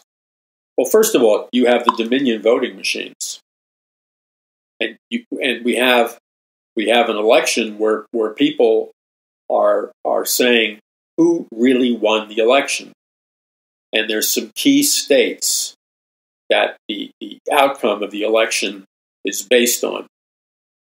Yet, when legal authorities and legal teams have examined these battleground states, in addition, many of these states used electronic voting machines called Dominion. Now, I remember doing research on the electronic voting machines 10 years ago. No, in my book, Prophecy of the Future of America, Volume 1. And then there's the Prophecy of the Future of America, Volume 2. In those books, and in my book, Mass Awakening, and going back at least 8 years or more, I was aware of the fact that voting machines were considered the most effective way of rigging an election, stealing an election, and changing and falsifying an accurate vote count. So it was knowledge to me and anybody who bothered to do homework, 7 or 8 years ago. And this had nothing to do with any one political party, because at the time I read the research, a Democrat was in office, and the Democrat was concerned about voting machines that are rigged. So these voting machines, these Dominion voting machines, on a technological level, have multiple ways that a normal person with very little training can access these Dominion voting machines and rig and artificially manipulate the vote count to favor any candidate that they want to. So in other words, the Dominion voting machines are built with the capacity to easily transfer votes from one candidate to another. The Dominion voting machines have multiple ways and easy to access ways that allow to use, with very little training, the person operating the Dominion voting machine can lie electronically about the vote. And they can make any particular candidate, Democrat, Republican, or whatever, they can artificially magnify any candidate's vote by thousands and thousands and thousands and thousands of votes. And if you do this all over the place, now you are very simply using the Dominion voting machine. You can use it to change hundreds and hundreds of thousands of votes, or potentially more, wherever it's used. Now, I was reading this 7 years ago. And then I'm going back 7 years. It turns out, as I'm reading it, that a number of very powerful, super wealthy men, one that you would know, a household name, of one of the wealthiest men in the world, was on the board of the Dominion voting machine company and was one of the highest level directors running the Dominion voting machine company. So this super billionaire, who's known for spending hundreds and hundreds of millions of dollars of his own money to finance radical leftist causes. He's probably the biggest publicly known super billionaire who funds on a regular basis radical leftist causes.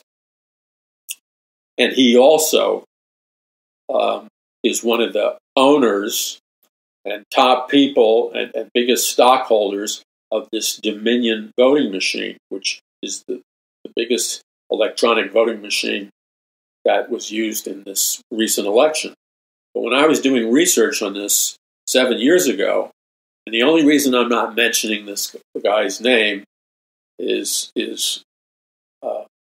for matters that can be discussed on another day. But you know who this guy is, okay? He is probably one of the most famous super billionaires known for funding radical causes on planet Earth.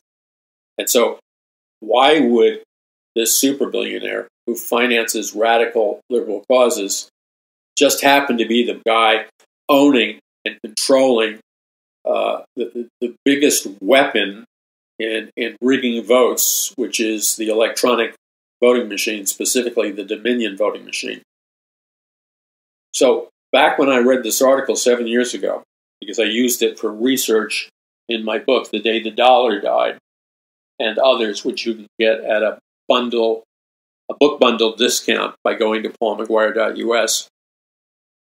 7 years ago, I learned that voting machines are the easiest way to rig an election, and that nations all over the world have discovered that the best way to allow an election to be falsified or rigged is via electronic voting machines. In fact, this is such common knowledge that there are many states in the United States that legally have made it illegal for their state to use electronic voting machines, and specifically the Dominion voting machine. Nations all over the world have forbid and outlawed the usage of the Dominion voting machine, electronic voting machine, and nations all over the world have outlawed and made it illegal to use electronic voting machines of any kind. So people with knowledge and experts, the people that really know the way the world works, all understand that the easiest way to rig an election and guarantee that your candidate wins, whether or not it's legal or not legal, the easiest way to accomplish that evil goal is by using an electronic voting machine. So everybody who's part of the elite knows this. And even if you're not part of the elite, people with knowledge have power. They all knew this. I knew this. People who know what they're talking about, like you've probably heard this. So why would all these states, a huge number of states, deliberately allow the usage of electronic voting machines, election after election, and then in what everybody knew would be the most hotly contested election in U.S. history, which we're not finished with yet? Why would anybody in that state, why would any governmental official use the Dominion voting machine?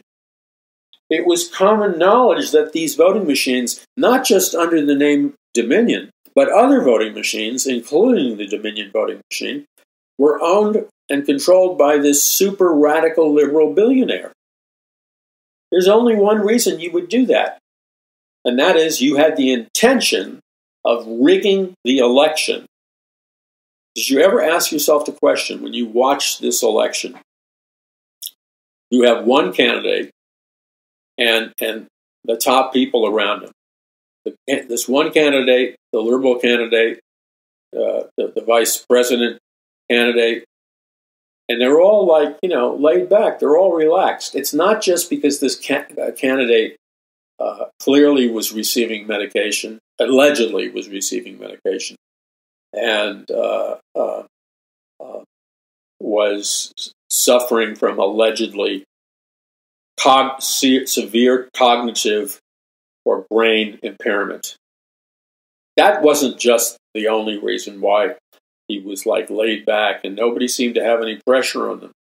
And did you ask yourself the question why everybody was so laid back about the election on the radical liberal side? They didn't seem to be worried about the election. I know, because you listen to this program, and because you're an independent thinker, that you thought the same thing. You ask yourself, why are they so calm? Why are they so laid back? They're not making speeches anywhere, okay, except maybe to the checkout cashier of a drive-through McDonald's, right? They're not. Trump is like, I forgot how old he is, but he's not a spring chicken. Trump is jumping on plane after plane, speaking to these massive rallies, 4 major rallies a day, 3 at the very least, sometimes 5 major rallies. I mean, I speak at a lot of conferences. I used to jump on planes, okay? I'd be speaking in Dallas, and then 3 hours later, and live on television in Dallas, and 3 hours later, I would have flown to North Dakota and speak. And that wiped me out. And that's just 2 conferences. And that wiped me out. So I don't understand how Trump did that. So he is killing himself in terms of the energy. Plus, he just recovered from the coronavirus. He is giving it everything he can. All right? It is exhausting to speak. And yet, Trump spoke constantly. And these big mega rallies, they're it may not look like it, but it's emotionally exhausting. It's physically exhausting. So Trump is pouring it on, all right, with everything he has. And the other side is like kicking back. And people like myself and you are asking the question, why are they like so relaxed about it? They're acting as if they know they won before they won. Because they're being so laid back and not really campaigning, they're acting and behaving as if they knew the answer, which was they knew that they had won the election. So there was no, because they knew in advance that they had won the election, they were kicking back. They were taking it easy because it was a done deal. Now, how did they know that they had won the election? Was it because all the polls said that Trump overwhelmingly, was it because the polls said that their candidate won overwhelmingly in all the key states? Was it because the polls said that Trump was going to lose in advance? No. The polls were disputed because the media, the mainstream media, does not know how to tap into the massive numbers of people that voted for Donald Trump. So the leftist side had no reason for being so confident. They didn't have any data in the sense of polls. They didn't have any data saying that there's going to be a massive turnout for their candidate. Okay. What allegedly they may have known, or at least some people in their system high up, allegedly what they may have known, and this was alleged by Mayor Giuliani just recently. What he said was that they had a plan, and they had rigged, and they knew they were going to rig the polling places. They were going to rig the election, Giuliani said, in Biden's favor, by using the Dominion voting machines, by not allowing the inspectors who were Republicans to inspect at a close distance the actual counting of ballots. They knew that ballots were being falsified, that names were being written in.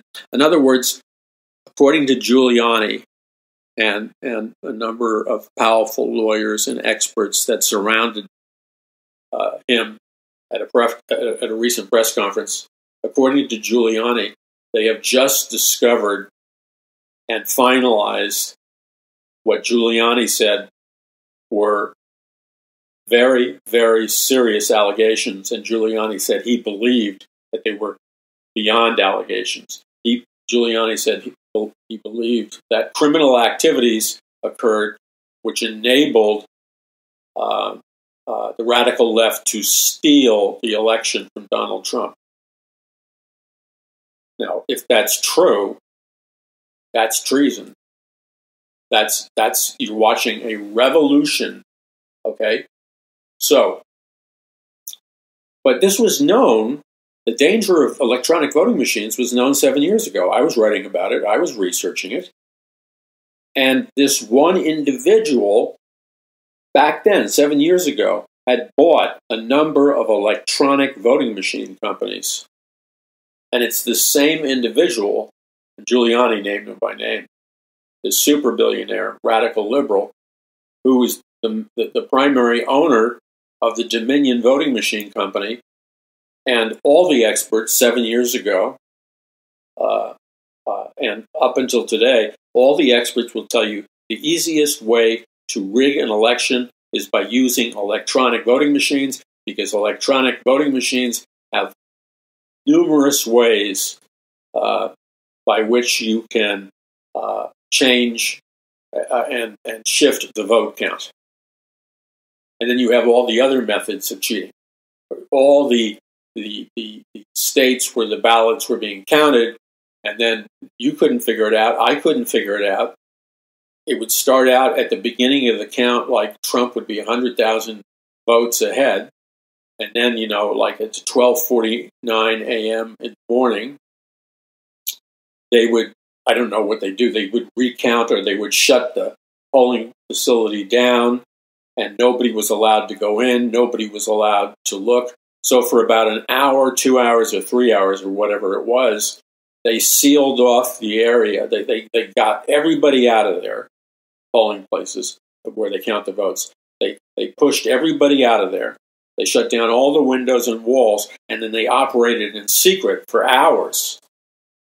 Then mysteriously, even though the election in all these individual places, Trump is way ahead at the beginning of the election, and when they shut down the counting area and chase everybody out, mysteriously, in location after location, out of the middle of nowhere, hundreds and hundreds of thousands of Biden voters materialize, and nobody can figure out where they came from, because in many of these places, the total amount of votes that came in exceeded 100% of the potential voters in that area. In some cases, there were many states where the amount of votes that came in were 200% more, or 200% higher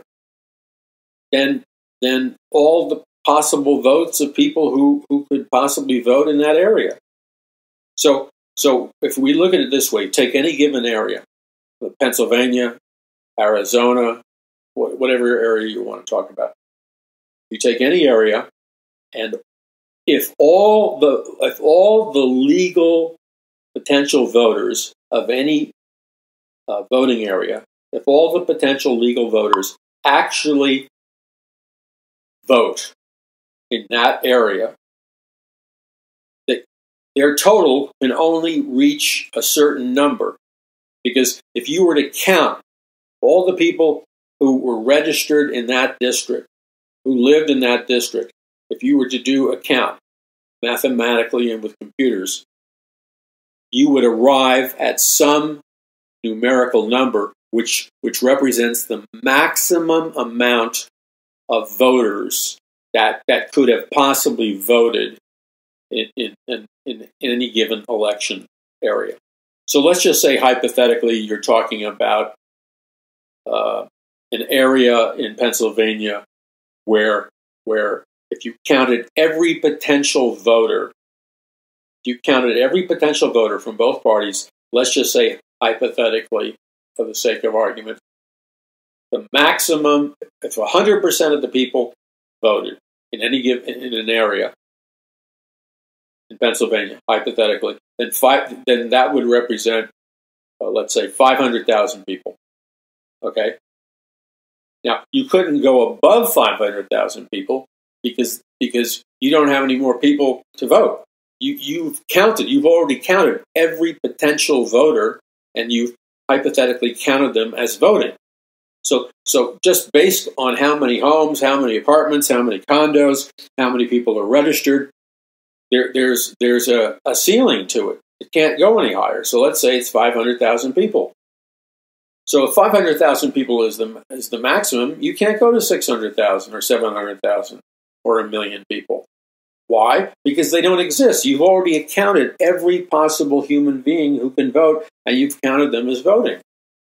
So all across America right now, you have these election districts where the total amount of people that voted for either candidate, for either party, the total amount of people who voted is exceeding 100%. I mean, this is in a huge number of critical districts across the United States. You have a total amount of voters that is already reached, and in many cases has substantially exceeded the total amount of voters possible. So if you've got people voting in critical areas all across the United States that have already reached 100% of the total voters of that area, and are now 150, 200, 300, 400%, 500%, 700% more than the total maximum amount, which is 100%, where did you pick up all these? If the total maximum amount is 100%, where did you get all the people to vote that enable you to achieve 600%? It's impossible, because you obviously are not counting real people in your area.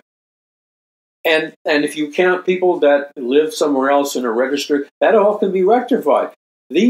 Whenever you see an area where the total amount of people that are voting exceeds 100%, that is glaring evidence of somebody manipulating and rigging the numbers.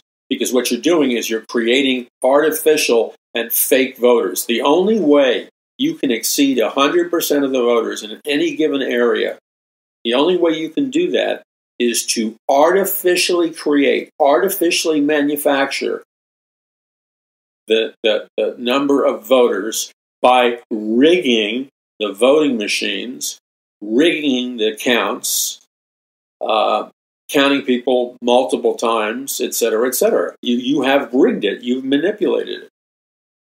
So this is what's happening in our nation right now. So why is this important? Because who is elected represents ideas. Ideas have consequences. All of our religious freedoms, the right to preach the gospel, the right to read the Word of God, the right to go to church, the right to pray, the right to be a Christian and not be persecuted. That's one of your primary rights as a U.S. citizen. Freedom of religion, freedom of the press, which means no group of special interests like the globalist elite can control all of the mainstream media. So we're supposed to have freedom of the press, freedom of religion, freedom of speech, which means you're allowed to say what you believe without fear of being killed, shot, threatened, or fired. So if you believe that Jesus is Lord, you have the right to believe that. You can't be fired from your job for believing that. So all of the freedoms we have, life, liberty, and the pursuit of happiness, that's a big deal. All of the constitutional freedoms and rights that we have that are based on the Bible can now, depending upon how this election challenge is resolved, all of your freedom, all of your religious freedoms, all of your constitutional freedoms are up for grabs depending upon who wins this election.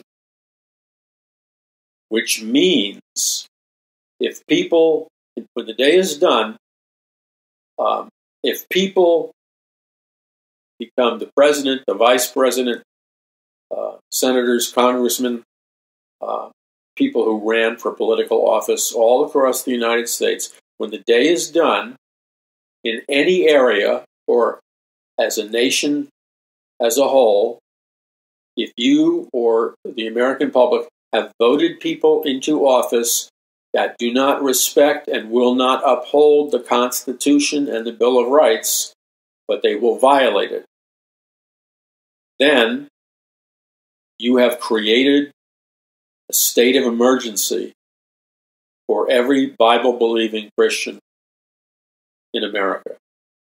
You have created, if people who are the enemies of the gospel of Jesus Christ, whether they realize it or not, if there are people come into power that end up being enemies of the gospel of Jesus Christ, and then as enemies of the gospel of Jesus Christ, they choose to wage war on Christianity with the intent of destroying it.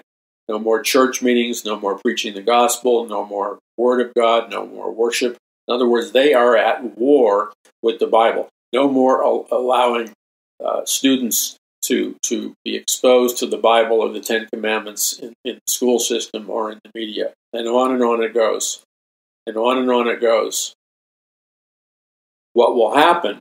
That's a war against the truth. It may be carried out by politicians, but what we're looking at, and we have to come to grips with it, and we need to leave fantasy land in order to come to grips with it. There's a lot of people in the Christian church today, their mentality regarding the lordship of Christ is they kind of see Jesus Christ as either Santa Claus, or they see Jesus Christ as like Willy Wonka in the novel Willy Wonka in the Chocolate Factory. He's just some fantasy character to give you an endless amount of chocolate. That's not it. God has blessed this nation, so we've been protected. Most of us have never lived in a brutal communist nation or a totalitarian nation where you're killed and viciously persecuted for your faith. If we don't do everything we can spiritually, legally, but physically and practically, if we don't do everything we can in all those different dimensions to stand for the gospel of Jesus Christ, to defend the gospel of Jesus Christ, and to win souls to Jesus Christ, then if our religious freedoms are taken away, and the way that would happen is through judges passing new laws, regulations, zoning. There's countless bureaucratic ways of destroying true Christianity in our nation. And that's what the globalist elite want, ultimately. Because true Christianity and the Bible is an obstacle to the global plans of global slavery for all of mankind that is planned by just a handful of globalist elite who are secretly servants of Satan and Lucifer.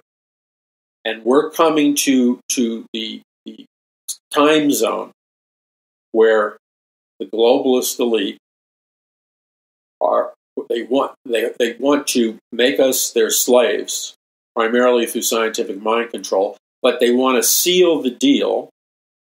And so it is their game plan, the globalist elite, it is their game plan to force every man and woman alive, including everybody in America, every child just born.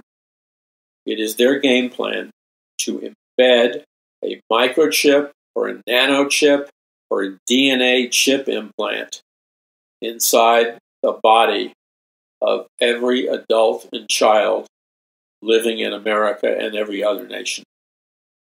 Why?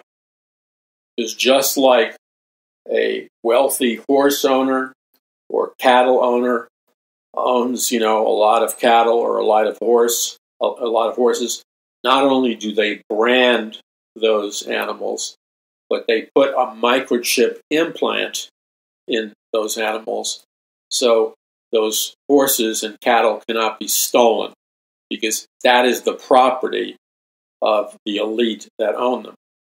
So what they want to do on a planetary level is they want to implement total mass surveillance, total lockdown, and total control, and totally and perfectly enslave every man and woman alive on planet Earth. And how this culminates, how the scientific dictatorship culminates, it culminates in Bible prophecy, which you wouldn't know about unless you read Revelation 13. You read the account of how a world charismatic leader, head of a one world government, demands that the world worship him as God. He is the Antichrist. He will set himself up and sit on a throne in the rebuilt Temple of Jerusalem, and he will demand that the world worship him as God. He is the Antichrist. And he is put into power by the false prophet who's head of the one world religious system and the one world economic system. So you wouldn't understand how these things all function as a synergy and come together, but it's coming together in our lifetime.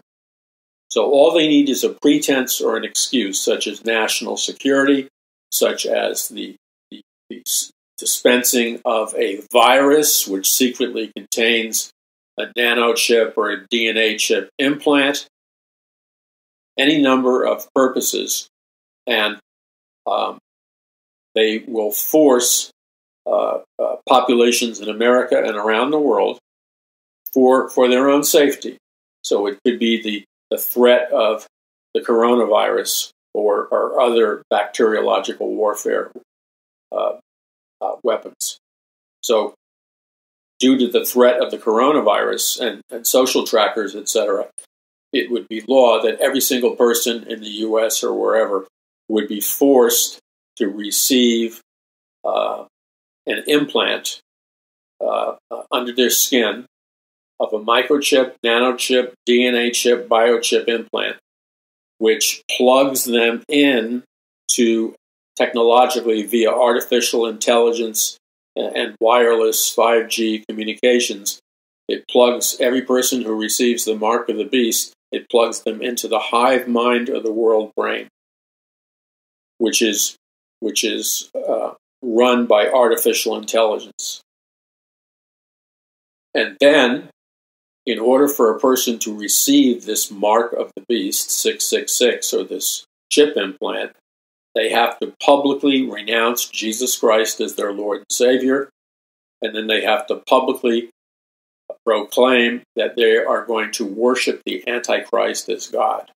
Once a person does that, renounces Jesus, and begins to worship the Antichrist as God, then they can put the biochip implant in them. They're plugged into the hive mind in the world brain. Then and only then can they buy and sell in the world system, but they will also be subject to mass surveillance 24/7.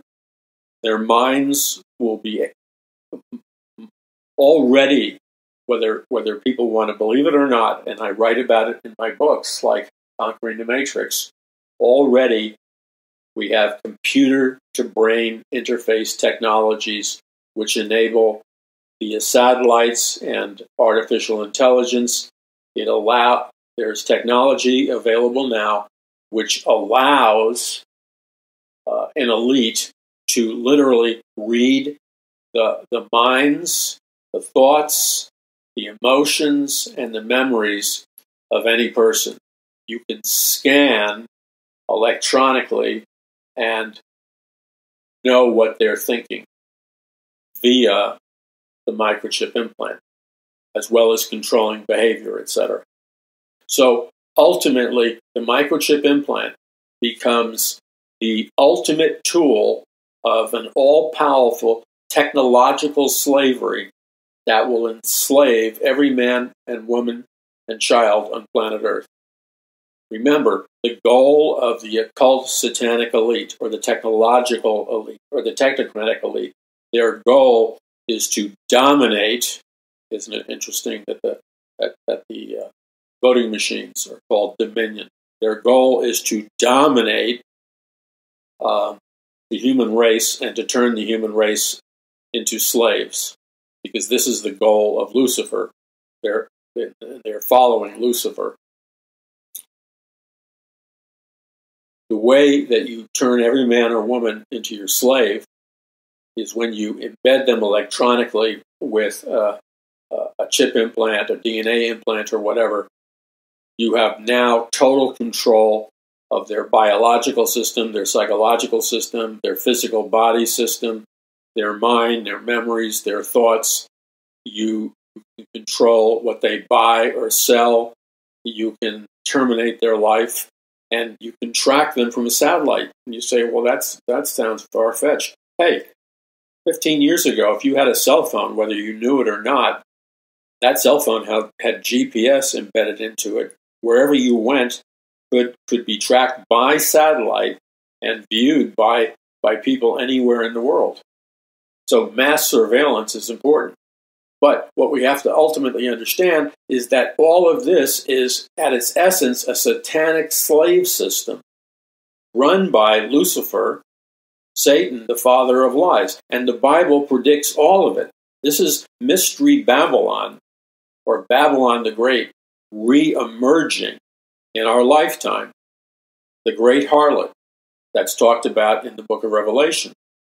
The rise of the great harlot, which is the satanic world system known as Mystery Babylon, this cashless society, the biochip implants, are all representations of the return of Mystery Babylon and the one world government, the one world religion, and the one world economic system, and the rise of the Antichrist and mankind and Satan's final rebellion against God, which will culminate at Armageddon, fought in the Valley of Megiddo. So we are in the time period right before Jesus Christ returns at the second coming, where he will defeat Satan, the Antichrist, the false prophet, and all those nations that are following the Antichrist. What Jesus has called us to do is not freak out and be terrified, but Jesus has called us to, 1, preach the gospel, 2, occupy until he comes at the second coming. Number 3, make disciples of all nations. God did not create us to freak out, become hysterical, and run around in a state of shock. God has created us for this time because he wants us to preach the gospel to all nations. And God will supernaturally empower you so that you will be able to be an overcomer, to be a joint heir with Jesus on a level that you never thought possible. And if you will simply adopt in your mind the mindset of faith in the integrity of God's word, you will be more than a conqueror in Christ Jesus. God bless you. This is Paul McGuire. Visit paulmcguire.us. That's paulmcguire.us. We need your prayers as a prayer warrior for me, my family, and this ministry as never before, as we press back the front lines and take territory for the Lord Jesus Christ. We need you, and I thank you for spreading our messages far and wide so we're not blocked by big tech censorship. And finally, I'm asking you to go before the Lord Jesus Christ and ask Jesus, what does he want you to do in terms of giving, making donations, or making a financial contribution, so that we can accomplish the preaching of the gospel. And then whatever the Lord tells you to do, whatever he requires you to give or donate or contribute, simply obey the Lord, and God will bless you for it. God bless you. This is Paul McGuire. Visit paulmcguire.us.